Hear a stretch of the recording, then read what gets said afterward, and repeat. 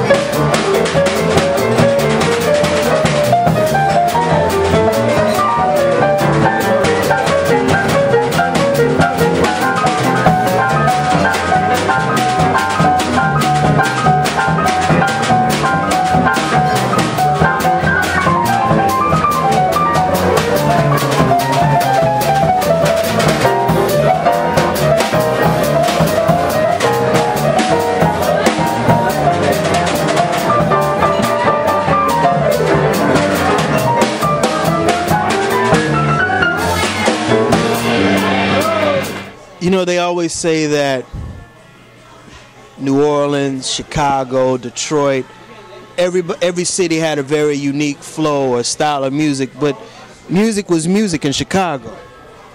Music was music everywhere then. Cats from New Orleans, they played the same, I almost said a bad word there, the same stuff that we played. Cats from our people, we didn't have no different changes. Our people, Afro-Americans, we just want to pat our foot and shake our booties. That's how we got there. And what you say is true, but it's not as true as people building it up to be. They did that everywhere. Some of these people came from different places, and they came and settled here. And what they heard was what they got. I was born in Chicago, proud of it, learned everything I know. My father was a stride piano player, not professionally. I started playing piano when I was 5 years old. My father was a stride piano player, you know. And when he was working, he was never professional. He was a clothes presser every day. He came home one day and I'm fooling around. We lived in the, this is during the Depression. I was born in 1928. Now, he came home and I'm fooling around the piano. I didn't know that he had slipped in and was listening. And he heard me just fooling around. I turned around. Now, something in those days, if you were a youngster, you don't mess with your father or your parents' belongings. His piano was one of his belongings. And the only reason that piano was there, during the Depression, we moved into this apartment. And the family that was there before us could not afford to take the piano. They didn't need the piano. That's how I started playing the piano. So my father started playing the piano. He could have been professional, but he didn't have the heart or the age. But when he saw me doing this, my father was no dummy. Yeah. So I said, Dad, can I take piano lessons on this? I was 5 years old then.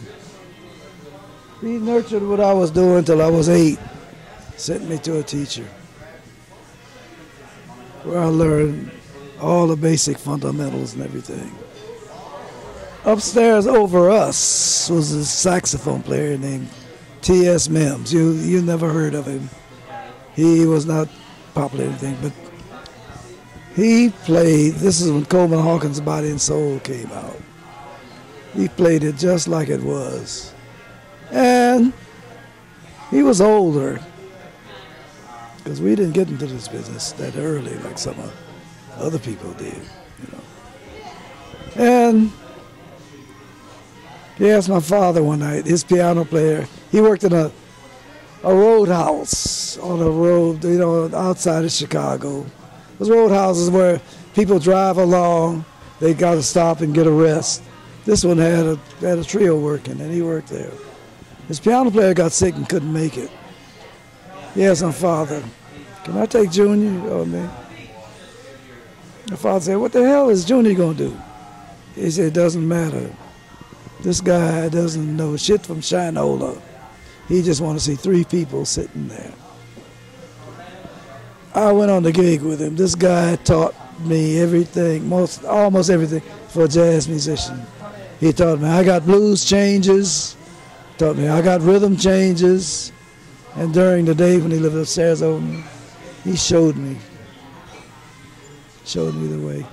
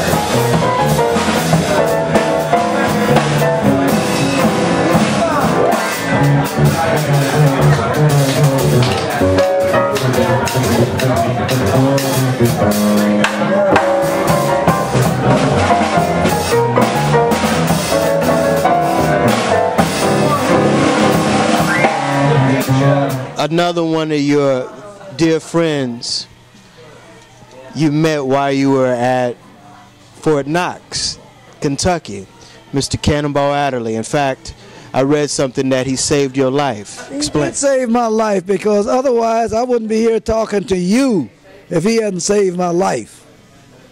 I was drafted during the Korean War. Cannonball had enlisted. He had enlisted because he was in ROTC. He went to Florida A&M. He even taught at Florida A&M. And by being ROTC, the Naval ROTC at that, he didn't care which ROTC, he just wanted to keep him playing. That was a 4-year obligation. During the Korean War, they dropped it to a 3-year obligation. He dropped that and enlisted in the Army for 3 years. I said, you dumb MF, would you, man, would you drop that and enlist in the Army for? He says, look, 3 years beat 4 years when you're in the Army and there's a war going on. And he was right. Now, when I was drafted, Cannonball Adderly was there. He was head of the band. I was in a basic training outfit scheduled to be sent to Korea. You understand what I'm saying? And I'm not putting no shellac on none of this. This is the honest to God truth of what I'm telling you. One night, during my training, they was teaching us how to walk guard duty. Like you walk 2 hours, you rest 1. You walk 2 hours, you rest 1. All night.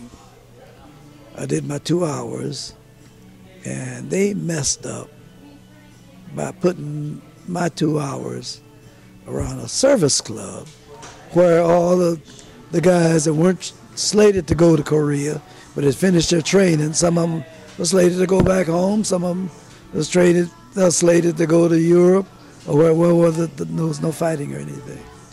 I was slated to go to Korea. And I'm walking around the service club, and I'm listening, and I hear all this great music. I hear this alto playing. I said, who is that? It's not Bird. It's not Sonny Stitt, because I had worked with Sonny Stitt before I got drafted. I had worked with Bird before I got drafted. And I said, damn. I finished my 2 hours of walking, put my rifle in the guard shack. This is in Fort Knox, Kentucky. Ran around to the club, and where there was, it's just an NCO club, they call it, where guys are spending their thing, like to ride their time out, to keep them occupied till the time they got to go and face them bullets in the Far East. So I walked in. I said, where's the records playing? The Fort Knox record. I looked in. Here's this big band playing. Half-hefty roly-poly cat playing. And the band sounded like the Count Basie band. They was killing, baby. They was talking about, hey, yeah. But most of the people there was either slated to get out of the Army or to go to other places, not where the fighting was, or whatever. I shouldn't even have been there. I just walked in because it's on my break time for carrying this rifle, and then knowing at the end of this rifle, end of this thing, I'm going to be sent to Korea to fight. You know. So, man, I listened to, say, oh, shit. Excuse my language, folks. But I say, damn. I run up to the stage. Here's a guy leading the band. And Cannonball says, get off this piano. He says, hey, man, wow. That's great, man. You coming to the band? I just say, no. You're sending my ass to Korea. They wouldn't let me in the band because I can't play a marching instrument. He said, what? I say, they sent me because I can't play a marching instrument. I can't play da-da-da-da-da-da. I don't glockenspiel. So they asked me how to play glockenspiel. Do you know what a glockenspiel is? Like keyboard is up there. Yeah. Not like that. I told Campbell, I say, if it's like that, I can play it like that. No, I can't play it. You know. So I had a few more minutes to finish for my 1 hour, my hour or 2 hour, whatever it was that I had. And I finished it out. And I rushed back to the guard shack. The next day, I'm in the Army in basic training. They took these big hoses, wet down the infiltration course, which is the size of a football field. That way, you got to crawl through that in the mud from one end to the other, 100 yards. I looked up. I saw a guy with a Jeep, but I couldn't see close enough who it was. He goes up to the first sergeant. He hands him a piece of paper. The first sergeant hands it back to him. Now, ain't nothing said yet. I'm crawling through this mud. So, you know what the infiltration course is? We shoot live machine gun bullets 3 feet above the thing. The only way you can die is to raise up. A guy died right in front of me because he was afraid of snakes. Snake crawled in front of him. He said, ah! Bullets cut him right in half. I said, oh shit. What am I in now? So anyway, I got to the end of the infiltration course. The first sergeant says, Mance, take off, they won't see you at headquarters. And I got closer to the Jeep. I said, damn, the hell is Cannonball doing there? He's already in the band. I jumped in the Jeep. I said, Cannonball, what's happening? He said, shh. He said, we got to get out of earshot. What this is. So we rode a little away. He said, now, trust me. First thing he said, I got scared again. He said, now these orders are phony. I said, man, I'm lucky to be here. And you talk about some phony ass orders? They can ship my ass out when I get out this Jeep. What are you talking about? He said, just be cool, be cool. You know. And he had talked with the band commander of the band. He said, we don't have a piano player. We can have an in-house piano player. So what does the band commander do? He gives me a pass. Where every day after I'm through crawling through the mud and ducking bullets, I can change into my other clothes and hang out with the band. Only for, you know, like from 4 o'clock till not reveille, but what that is when they say it's time to cut the lights out, you know. So that was good. I did that every day for about a week, and then I showed up one day, you know, with my pass. And the band is all, they're depressed. I said, man, what the hell's the matter with y'all? Y'all getting ready to go to Europe? Go to Korea or something? They said, no. We're losing our drummer. He's being sent to Germany to a special services band. Now, special services band going to Germany is a band that where they send the best musicians, and the only thing they do is play their asses off for the troops that's already there or whatever is going on, you know. And I said, oh, man, the drummer they had was good, but he wasn't like this drummer, you know. Then he said, not only that, we're losing our company clerk. I said, company clerk? What the hell is a company clerk? How you get that gig? So they told me, well, first thing, you have to know how to type. I said, man, I know how to type. Very lightly, but only, you know what? How I learned how to type? I needed 1 credit to graduate from high school. What do I study? Typing. It was enough to get me out of training and get me into that, into the band. To this day, this is years and years later, because of Cannonball, I will always think through my whole life, he saved my life. That's why I'm here talking to you doing this.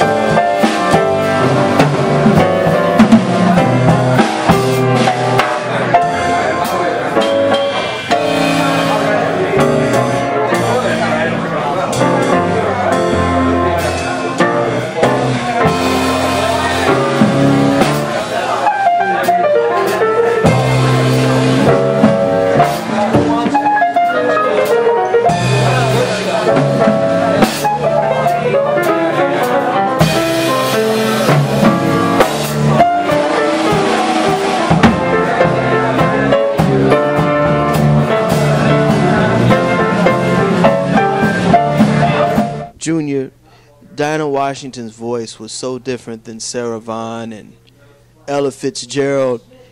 She was a little more grittier and in your face with the blues, but also... Tell me how many of them that you just named sang alike? None of them. Thank you. Dinah called me for a gig one day. This is after once she found out that Andrew Hill couldn't make it. She didn't bitch him out or nothing about that. She says, Dinah, she says, Junior, can you make a gig tonight for Mercury Records? I said, yeah, I'm not doing nothing. She called me. I went to the studio, and she asked me, do you know Foggy Day in London Town? We didn't have no music, no charts. I said, yeah, I know. We worked out something. Me, Keita Betts, Clark Terry, who's this guy? He was playing with Duke, and he was on the day too. Anyway, man, we had that shit together in 5 minutes. We did. Ed Thigpen was the drummer, and Keita.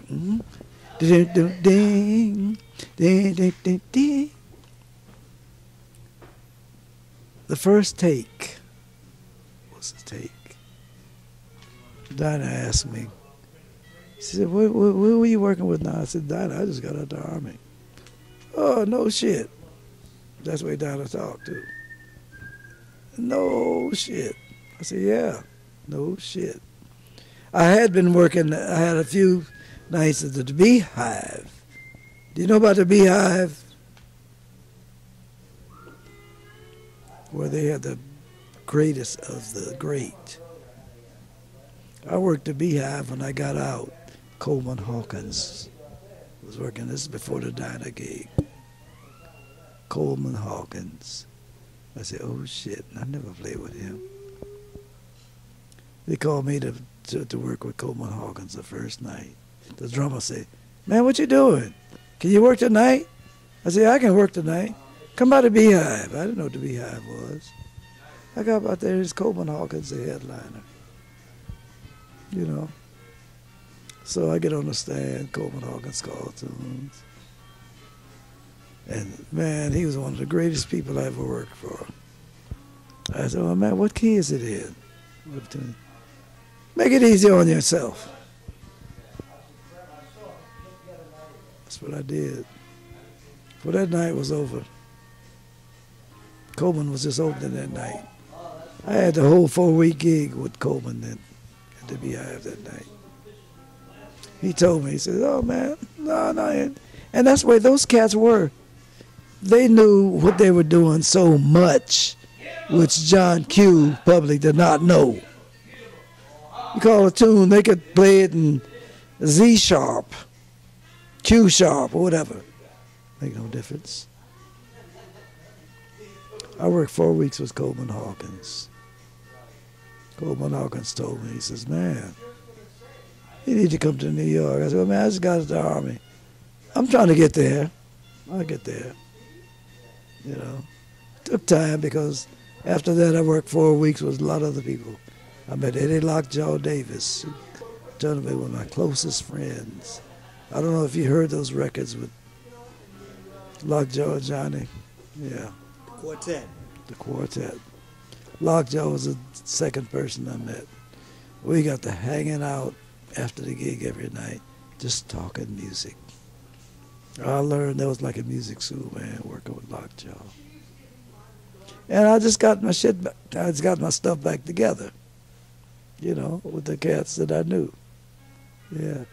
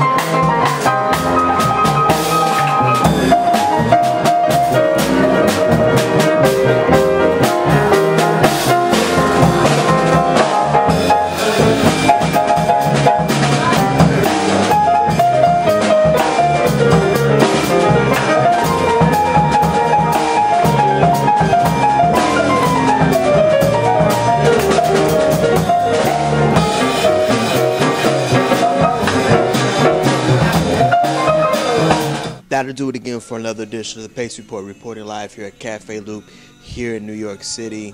I'd like to personally thank Mr. Junior Mance for his time, as well as the staff and management here at Cafe Loop. As always, please visit my website, www.thepacereport.com, for my weekly column as well as my past segments. Until next time, remember, if it's in the groove, it'll make you move. Until next time, peace.